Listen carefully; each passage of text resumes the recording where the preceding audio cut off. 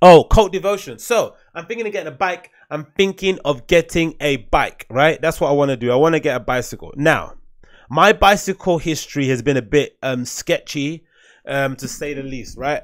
Every bike I've got so far in my life, right, from when I was young, from when I was young until this age, until this particular age I'm at now, which is 21. Thank you for asking.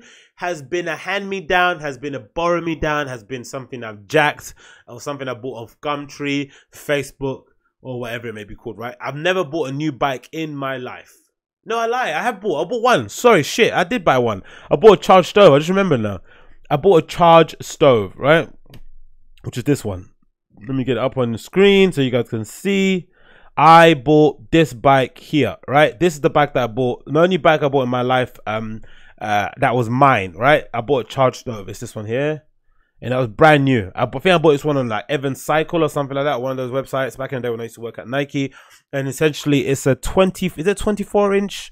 20, is it 24? 20, oh, it's 26. Okay, it's 26 inch BMX kind of, you know, a big BMX bike sort of thing. And I had this bike. I used it all the time. It's something I used to ride on the way to work. I actually changed it. This is the kind of way I changed it. Actually, I didn't have the neon green pedals, but I did have the neon green grips. I loved the bike. It was my favorite. If anything, the only thing wrong with it was that the frame was super heavy and the components were a bit shit. I should have changed them quite earlier on when I was riding it, but I didn't really get a chance trying to do it. And then by the time I started, and then when I moved to this flat here, I did start riding it a lot more often, but it got a bit harder to ride because I live so far away in Stratford and everything else I was doing was in East, so it kind of got a bit hard to ride, especially because, you know, it's got such a small gear link or chain, whatever it may be called. What's it called? Chain link, whatever it's called. The gear ratio is really small. I don't know how you describe it. So it kind of got tiring to ride it day in, day out, but I really enjoyed riding it. I lost loads of weight doing it. Like, it's a good jumpy, fun bike to ride around. They call it the pub runner, whatever it may be called. That's the last bike I had, and ever since then everything else has been a hand-me-down, and I've been unlucky as well because everywhere I've been working so far has been quite far, right? So the last place I had a bike was in Shepherd's Bush. I used to work around that area, and I had a hand-me-down bike that I bought off, I don't know, Facebook or some shit for like 50 quid. And of course those kind of bikes aren't really made for you to be riding, you know, 5+ miles back and forth, right? And I used to no joke, right? I used to no joke ride from here to Shepherd's Bush. I think it's about 6 miles. I think it's 6 miles, right? Let me see if it's 6 miles. I think it might be 6 miles. Let me see if I can get it up on here. Is it Shepherd or White City? White City. Let's do White City. White City. White City Station. 10 miles. I don't know how I did that. Oh my god. Oh my god. I don't know how the fuck I did that. That is insane, brother. Okay, cool. So I used to cycle, right? See that there? I used to cycle 10 miles back and forth to work, right? On my bicycle. So essentially I was doing just under a marathon a day, right? And that's probably why I was fucking the skinniest I've ever been in my life. So I think I might have been 187, 190 pounds. Now I'm about 220 ish pounds. So imagine how thin I must have looked back then. So I was doing that every day, and of course the bike I had just couldn't handle that kind of mileage, and eventually broke down, so much so a couple of times I had the unfortunate mess of going to work without my Oyster card, my bike breaking down, and me having to get a train back home and begging the person at the gate to let me through.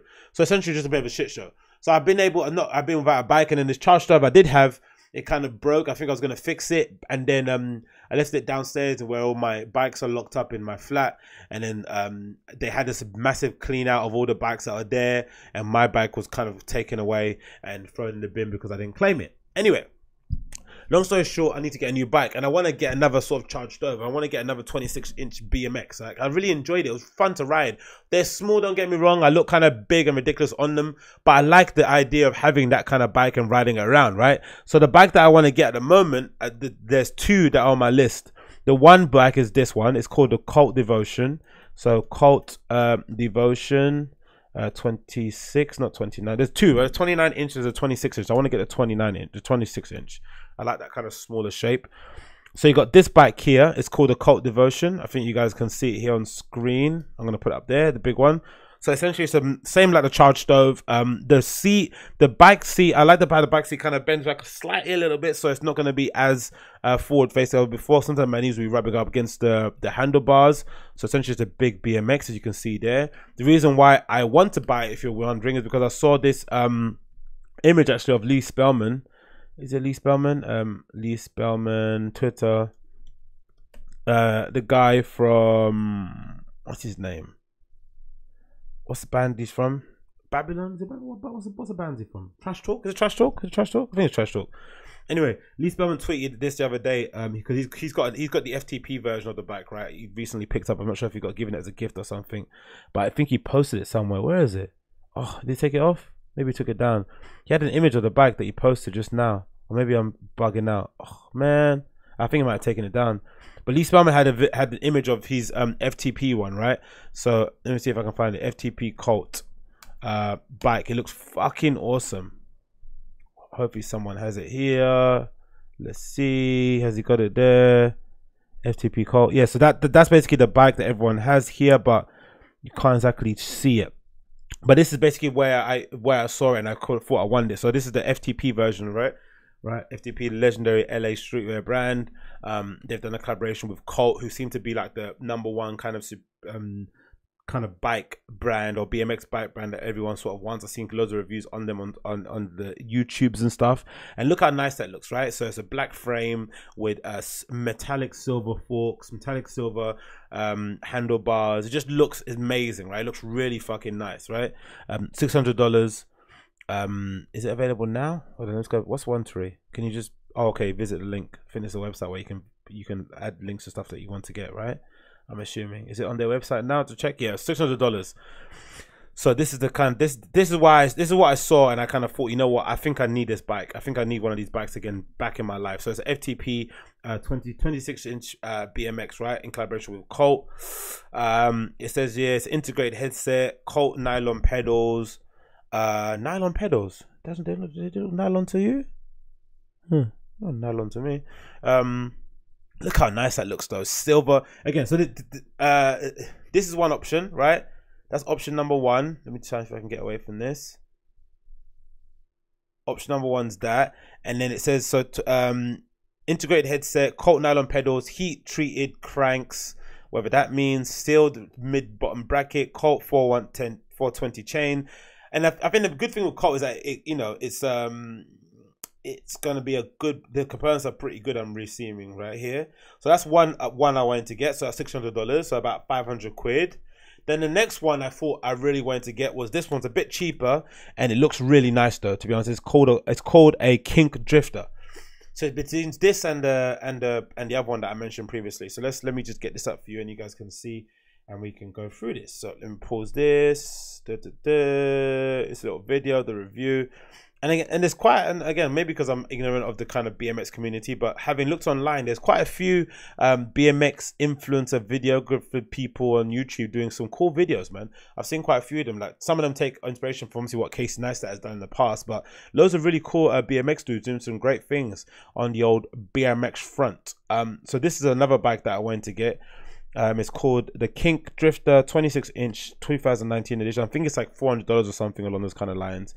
There's a little video here kind of describing showing exactly why I kind of want it, and I'll play it for you guys now. Let me get it up here. Right. Cool, let's do this.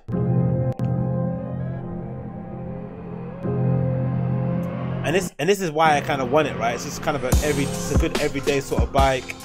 It's a bit hard to ride, loads of miles and stuff, but good enough for like the everyday streets and doing your thing. The guy looks like about similar height to me. That's probably gonna be what I look like when I ride it and shit. You can do kind of standard tricks, you know. Park it up against I'm looking to park up against a pole like that. Someone just saw that off. But yeah, you know. I think it looks sexy as fuck, innit? And it's all black too. It comes already quite well done. I won't need to do anything to it.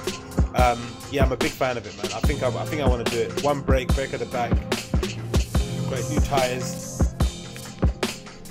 And I was thinking as well, because I saw someone the other day actually had a bit of an accident on there. Again, I wonder what that slit is on the back of that thing. What do you think that it was? holes on the back seat? Is that something to put something in? Is that like a little screw to make it taller? I don't wonder what that is. A little slit there. But I saw someone recently having to change their tire when their bike had a puncture on the street the other day, and I was thinking, fuck, that's why I don't miss, isn't it? When you're riding a bike and you get a punch on the way to work. But I think what I might do, because I just got no time for all that shit, I'm just gonna pack a couple of inner tubes in my fucking satchel when I'm riding around, right? Because every time you have a bag, I'll just essentially buy 4 inner tubes and just have 2 of them in my backpack and 2 of them in my side satchel or whatever kind of waist bag that I'm wearing at the time. Like, imagine if I've got one of these bad boys on.